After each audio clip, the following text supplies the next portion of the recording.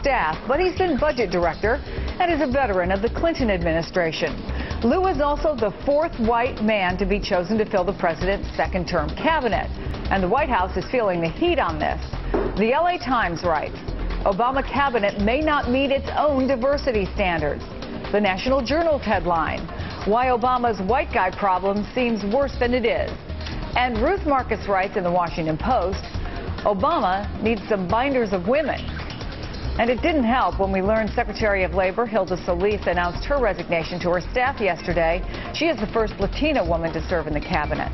Let me bring in Nia Malika Henderson, political reporter for the Washington Post, and Roll Call's politics staff writer Shira Toeplitz. Good morning. Good morning. Good morning. Let me read to you part of Ruth Marcus's column. Not an outrage, but a shame. The face of power that President Obama has chosen to present to the country and the world with his second-term cabinet picks is striking, except for the African-American president at the top of the pyramid for its retro look, white and male.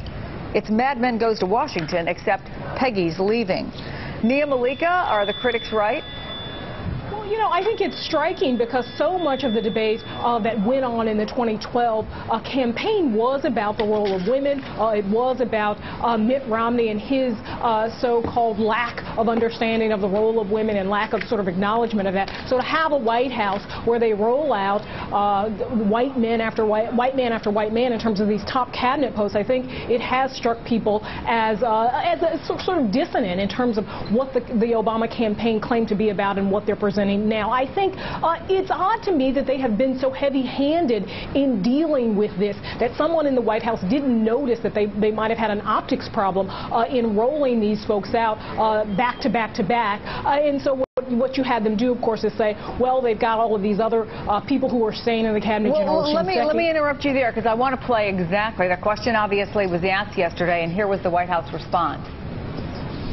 Janet Napolitano is the Secretary of Homeland Security. A cabinet-level position, the UN ambassador. The U.S. ambassador to the United Nations is Susan Rice. You know, again, I could go through the list. This president has made two appointments to the Supreme Court, both of them women.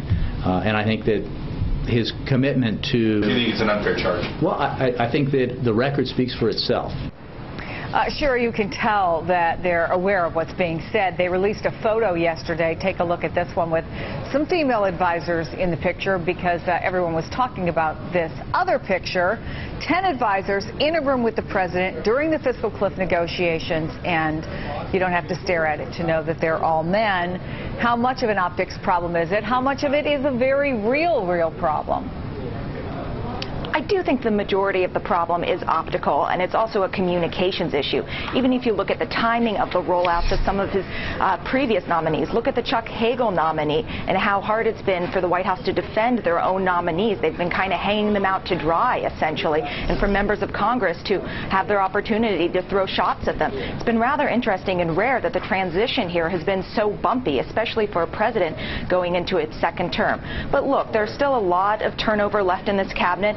Even though the president announced 3 cabinet members are going to be staying on for a while, who knows if that means it's going to be 6 months, a year, 2 years. There will be opportunity for turnover there as well. We'll see if he's going to nominate more women. I do believe he will be under immense pressure to appoint another woman to Secretary of Labor to succeed Hilda Solis. And that shouldn't be hard. There's actually only, I just looked it up, there's only been 1 male to serve in that post since the Reagan administration. Hold on, because I also want to bring in longtime Congressman Charlie Rangel.